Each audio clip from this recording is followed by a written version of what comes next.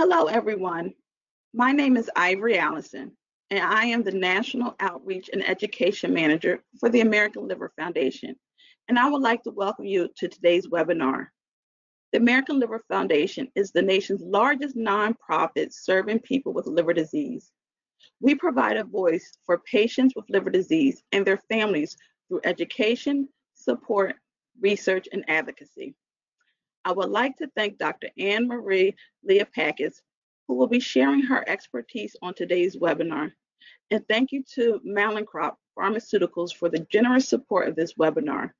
Dr. Liapakis is an associate professor of medicine in digestive diseases and transplant at Yale School of Medicine and an American Liver Foundation Medical Advisory Council member.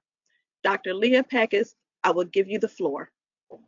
Thank you so much, Ivory. I'm pleased to have the opportunity today to speak about cirrhosis and specifically clarify the difference between compensated and decompensated cirrhosis and some of the complications that patients may face when they have decompensated liver disease. Sorry, a little fast there on the advance. So first, I'm going to speak to you about the progression of liver disease. There's a lot of misinformation and misunderstanding, so I want to start with some basic definitions. The word hepatitis means inflammation, that's all. And there can be many causes of hepatitis or liver inflammation. But whatever the cause is, if it goes on over time, it leads to scarring in the liver. And the fancy word that we use for scarring is fibrosis. As fibrosis continues, it can progress to the point that normal liver cells become replaced with scar tissue. And when it advances from a little to moderate to a lot of fibrosis, that's when we use the word cirrhosis.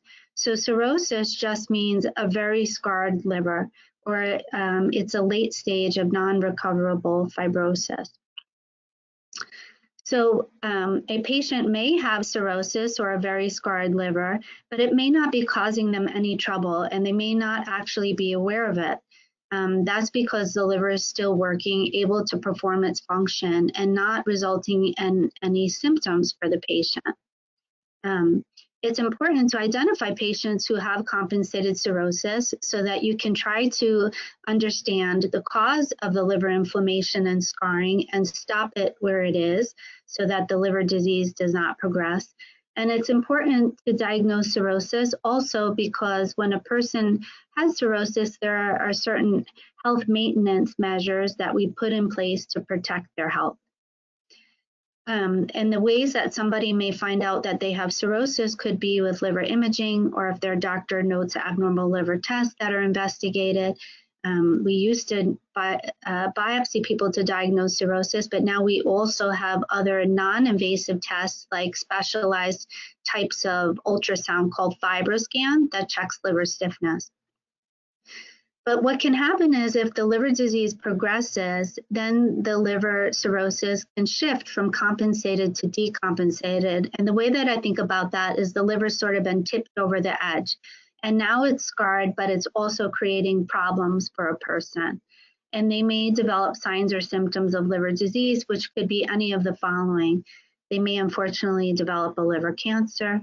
They may have evidence of liver dysfunction, or they may develop signs or symptoms of what we call portal hypertension. And I'm going to go into these three things in more detail now. So unfortunately, liver cancer develops more commonly in a scarred liver in the setting of cirrhosis. And so what we put into place is a screening strategy where we recommend that patients have a picture of their liver every 6 months to look to see if any small tumors have developed. Because if you identify a liver cancer at an early stage, you may be able to offer therapy even to the point of a cure. And so the imaging modalities that we use to take these liver pictures, so to say, may be ultrasound, CAT scan, or MRI. The second thing I mentioned was evidence of liver dysfunction. So this happens when the liver is not able to perform its job 100%. And the liver has a lot of important jobs in the body. One of those is making proteins, specifically a protein called albumin that helps build muscle mass. and many of the proteins that are involved in blood clotting. So if the liver is not working well, a person may lose muscle mass. They may have a predisposition to bleeding. The liver also makes bile, which is stored in the gallbladder and released into the intestines when somebody eats. It acts as a soap, really, to digest fat. And when the liver is sick, the bile may not flow well. A person may become jaundiced with a yellow discoloration, and the bilirubin in their blood tests will be high. They may also develop low blood sugar and a tendency to more frequent infections because the liver plays a role in the immune system. And we actually have an objective way that we try to measure liver dysfunction. It's called the MELD score, or Model for End-Stage Liver Disease. It's a math formula. You could see the formula on the bottom of the screen, and you can Google it. You essentially put in laboratory results, bilirubin, bleeding time, or INR, because of the reasons that I mentioned. Then also the creatinine, which is a measure of kidney function, because sometimes when the liver is so sick, the kidneys get sick as well. And sodium, because when the liver is sick, the person may have problems where they retain more salt and water. And this formula then gives you a result. The range is from 6 to a cap of 40. 6 is the lowest or the healthiest. So even a person without liver disease will score a 6 just the way the formula is set up. And 40 is the sickest patient at the top of a liver transplant list. So this is someone who has really significant liver failure. And this is actually the system by which people are placed on a liver transplant waiting list if they've been approved as a transplant candidate, because we want the sickest patients to be transplanted sooner. The point at which we think people may do better with a transplant than without is somewhere around 15, but we also see that sometimes patients with lower score may be having a lot of symptoms of liver disease that I'll talk about and may warrant a referral for consideration of liver transplantation. The last of the 3 potential complications that I mentioned was called portal hypertension. So this means a high blood pressure around the liver and in the abdomen. So the way that I think about it is like a traffic jam. So just imagine you're on the roadway and boom, all of a sudden you come up into traffic. What happens? The cars back up, the roads are congested, and then people actually try to find a different route around the traffic. And so this is what's happening in the body when a person has cirrhosis and portal hypertension. A lot of blood has to come from the lower part of the body and the gut through the liver to the heart because things are pumped in a circuit. And when the blood is trying to come into the main vein of the liver called the portal vein, when the liver is scarred, it creates a sort of traffic jam to that blood, and the liver becomes congested, and the blood backs up into the incoming veins just the way you would see cars back up into the incoming roadways. And believe it or not, the body can divert some of the blood around this traffic jam and create new roadways or new veins where they otherwise wouldn't be. And they may develop in the stomach or the food pipe. And these are called esophageal varices or gastric varices. You may also see a buildup of pressure to the spleen, which is on the other side of the belly. And the spleen tends to consume some of the blood parameters. So you may see low platelet count on the blood work, low white blood cell count, sometimes low red blood cells as well. So we're going to go through some of the complications that can result from portal hypertension. So I mentioned varices. So these are veins that may be around the esophagus and the stomach and become enlarged. So these veins shouldn't otherwise be there, but they've formed as a way to offload the pressure, and they're under tension. And if the veins become very pressurized, they may rupture and bleed. And if a person has bleeding varices, it may present as vomiting blood or sometimes as a black tarry stool, what we call melena, because as blood makes its way through the gut and gets digested, it turns the stool black. Bleeding is an emergency that has to be treated right away. But what we try to do is we try to identify varices and take preventative measures so patients don't wind up with a bleeding episode. And so what I'm going to talk about in the next slide is something called endoscopy and banding. So this is a picture of an endoscopy. Endoscopy is when you use a tube with a light and camera on the end to look into the mouth and the food pipe or esophagus and into the stomach. So what you see is this is looking down the food pipe, the esophagus, and you see veins that are coming into the center. And if those veins are large, what we can do is we can use the scope and place small bands around the veins. Now, these bands do what they're supposed to. They are supposed to cause the veins to scar away, and then they fall off, and a person will pass the bands in their stool, but they're so tiny they may not see them. So usually that scarring and time for the bands to fall off is about 2 to 3 weeks, and a person may be at risk for bleeding on that time if an ulcer develops, so that's something that we tell people about and ask them to look out for. But this procedure is meant to be done to prevent bleeding. Another thing that we can do is use what we call beta blockers or medications that lower the heart rate and therefore try to lower the tension within those veins and make them less likely to rupture. And some of those medications are called nadolol, propranolol, and carvedilol. When we use these, we use them and increase the dose until the pulse rate comes down around 55 or 60, and then we know we've made an impact to protect the patient. So if a person has never bled, you have the option of using the medication or doing the banding. If a person has bled, then you're supposed to do both. And you do the banding every 2 weeks until the veins are gone, and then you look again at a set interval to make sure that they haven't come back. Another complication of portal hypertension is ascites or fluid buildup in the belly or abdomen. And this is a picture of a CAT scan that shows the liver in the light gray. And then the dark gray with the arrow is the fluid that's developed around the liver, which is called ascites. And this develops as a result of the high pressure and low protein. Sometimes this fluid may become infected. That's called spontaneous bacterial peritonitis. So what we want to do is work with patients to control the fluid and also prevent infection. The most important thing is salt restriction.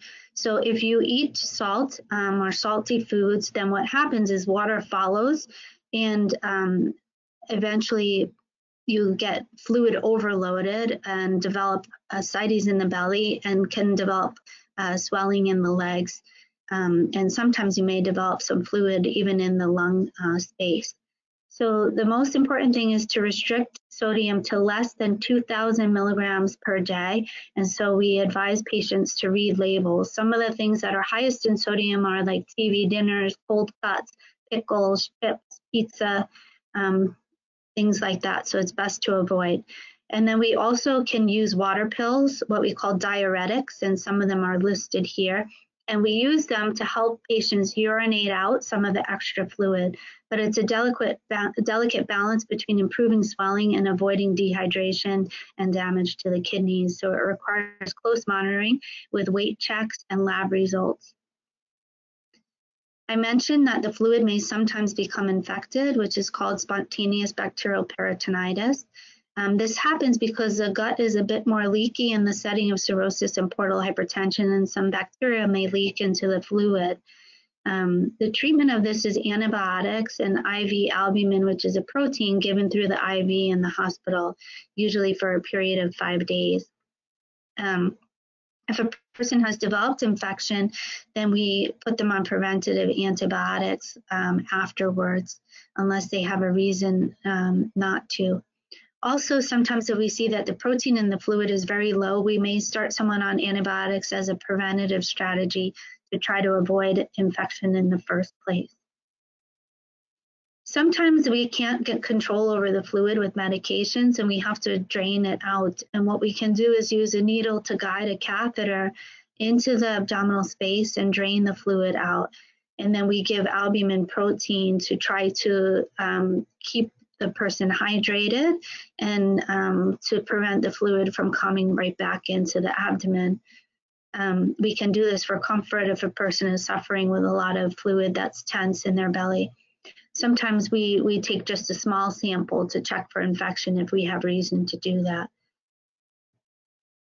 And then if all of this is not working out, if a person is having recurrent bleeding from varices, or they're having recurring problems with fluid and we can't get a handle on it, then what we consider is something called a TIPS, or transjugular intrahepatic portosystemic shunt. That's a mouthful.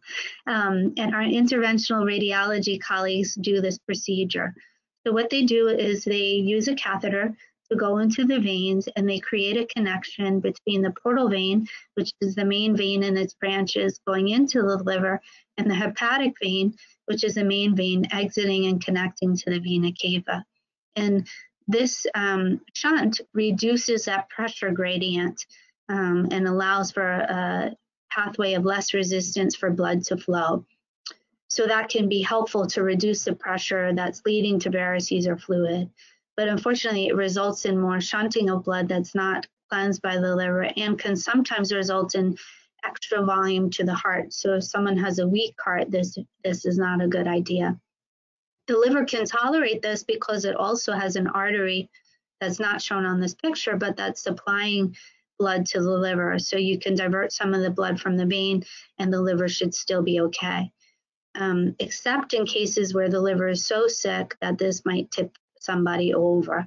So it's really a careful decision to be made by patient and their physician and interventional radiology whether to go ahead with the TIPS if other measures are not working.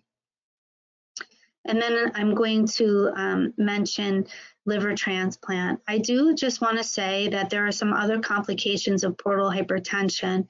One of them is called hepatic encephalopathy, which is alteration in a person's thinking. And that's going to be addressed by my colleague in the latter part of this webinar. Another thing is kidney dysfunction in the setting of a lot of fluid or ascites buildup, and that will be addressed as well. So I want to end here by mentioning what are the reasons for a person to be considered for a liver transplant.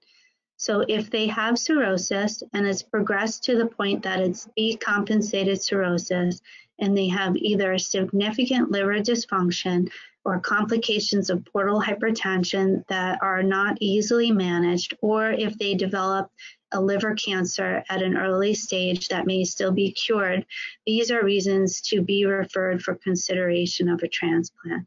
And then, of course, there are other less common indications which are beyond the scope of this webinar today. So I hope that you've learned something about the progression of liver disease, some of its complications, and how we aim to manage them. Thank you for having me today. I appreciate the opportunity to speak. I would now like to introduce Dr. Sammy Saab. Dr. Saab is a professor in the Departments of Internal Medicine and Surgery at the David Geffen School of Medicine. He is also head of outcomes research and hepatology at the Flagler Liver Institute. Dr. Saab is active in many local, national, and international committees, including serving as co-chair on the National Medical Advisory Committee for the American Liver Foundation, and he is on the board of directors for the American Liver Foundation. Take it over now, Dr. Saab.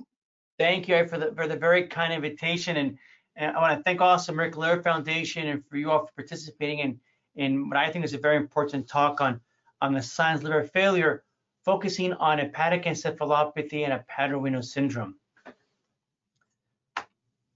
So on my next slide, there it is. So these are objectives in the next 15 minutes or so. We want to first define, what are the signs and manifestations and natural history of liver failure, which we call hepatic decompensation in medical lingo. And I also want to look at, in particular, two different types of liver failure. We want to look at hepatic encephalopathy and hepatorenal syndrome. We want to talk about what causes this and how are these manifested. And most importantly, how do we treat these two very important complications of liver disease and liver failure? So this is a very nice slide. It looks at really a major milestone. On the left-hand side of the slide, you can see a cirrhotic liver, a liver that has become very hard, no longer soft like a sponge, and very nodular. And people could have cirrhosis that what we call compensated for many years, which means they've had no overt signs of liver failure. But there is a red line in the sand where once you pass it, you're now defined as having being someone with liver failure, of having decompensated liver disease. And you see in the circles the different signs of decompensated liver disease, different signs of liver failure. The terms are equivalent. The three principal ones are in the first column: ascites in the green, vomiting blood or variceal bleeding in the purple, and jaundice in the very dark purple as well. Jaundice means your eyes being yellow. And if people develop ascites on the first green bubble, if you go across the right, they develop muscle wasting, we call sarcopenia.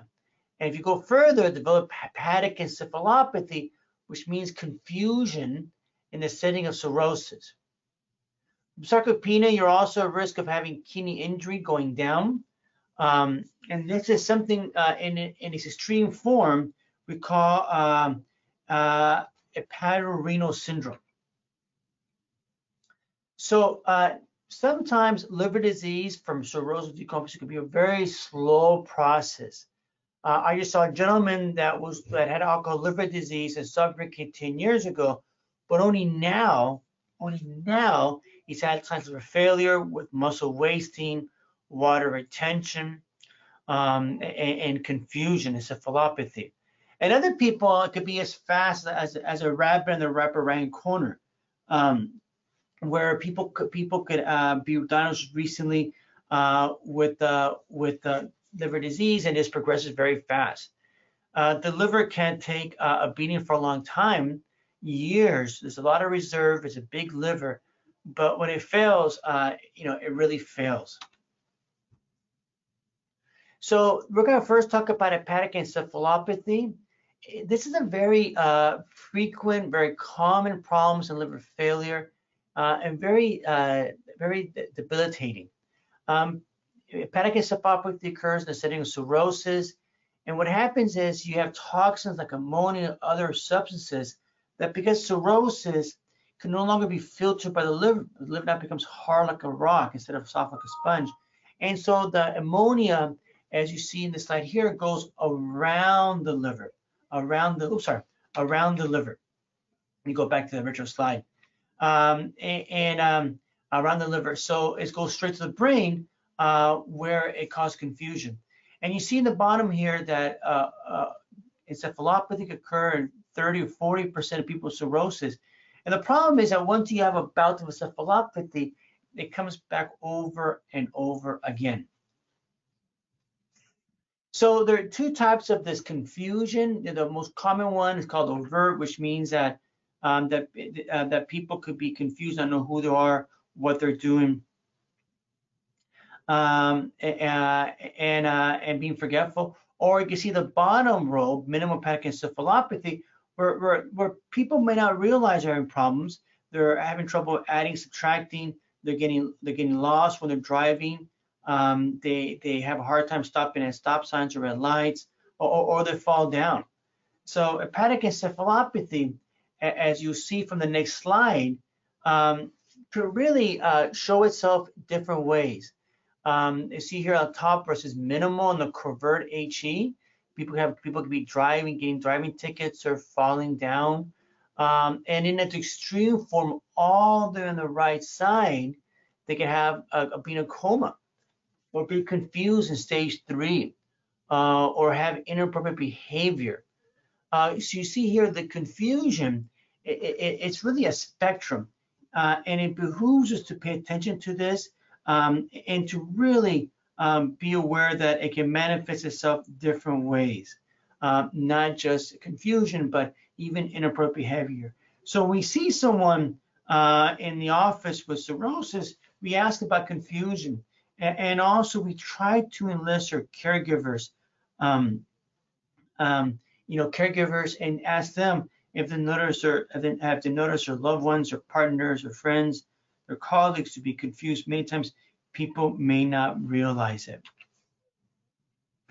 The treatment, well, there's a number of treatments. The most common one is a syrup called lactulose. This is usually taken by mouth several times a day. And we believe it works by flushing out toxins from your system. These are toxins that are absorbed, might cause confusion by going straight to the brain. But it's been a challenge. It's been a challenge because people have a hard time knowing how much to take. If you take too little, you get constipated. You take too much, you get diarrhea, and that causes a different set of problems. And there are a number of adverse effects like cramping, diarrhea, nausea, vomiting, and lots of gas. These are some physical findings of hepatic encephalopathy, some common ones and less common ones.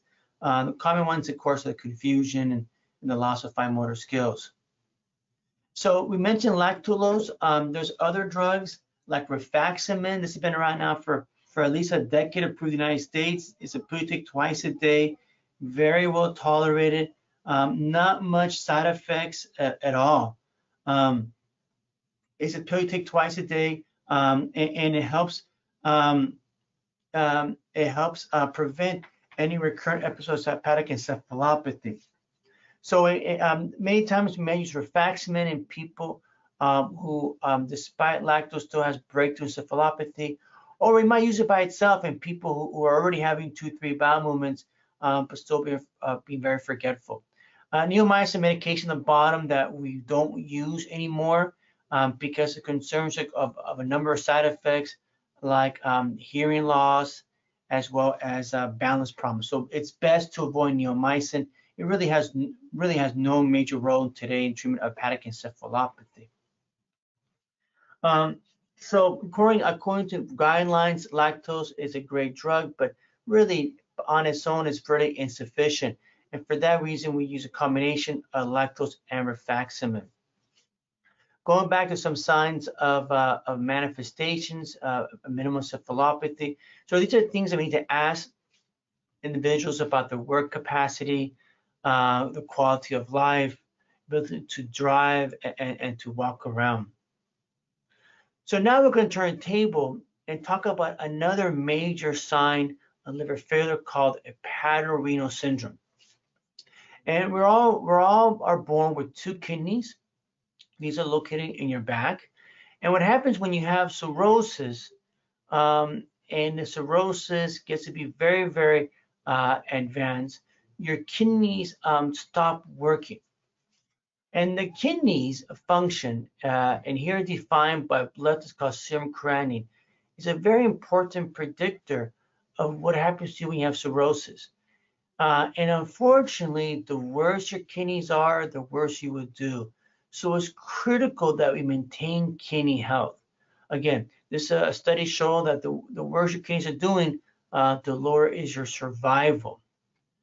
So when it gets to be very, very bad, when your creatinine, your kidney function goes up, which means your kidney function is deteriorating, and your urine output goes down, we worry about a condition called hepatorenal syndrome. This is an extreme form of kidney failure in people with cirrhosis. And unfortunately, this is associated with dying early or needing dialysis before transplantation or even after liver transplantation. We believe what happens is when you have cirrhosis, your internal pressures go up. That's called portal hypertension. That leads to shunt for hepatic encephalopathy. When you have this portal hypertension, there's a lot of transformation of bacteria from the gut that goes to the blood system. This leads to a lot of vessels inside your body becoming dilated. So the vessels become dilated. There's less perfusion to organs like your kidneys. So your kidneys vessels, some of them vessels start clamping down. And that can lead to kind of a functional kidney failure scenario.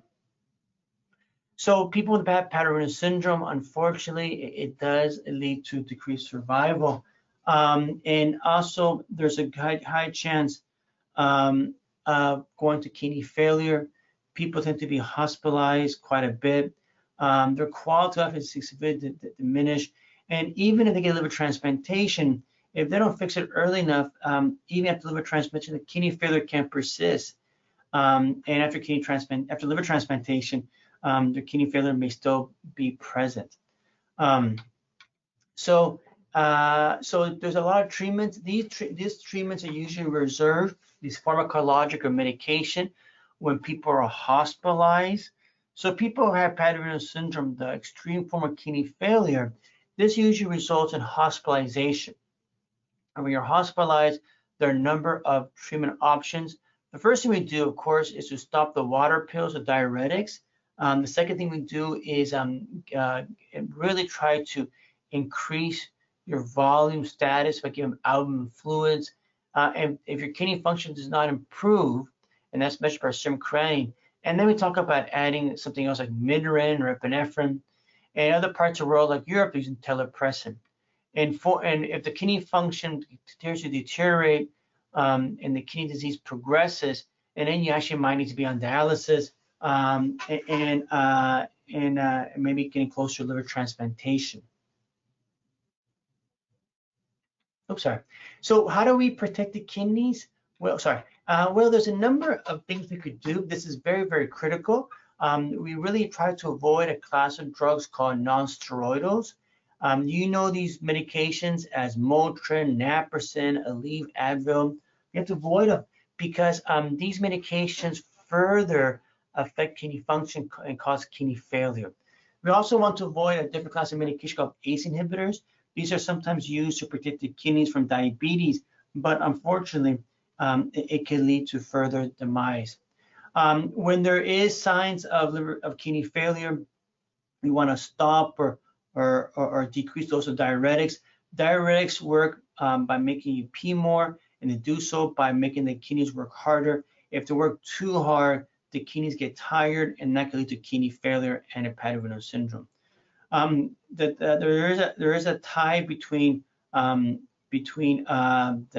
hepatic encephalopathy as well as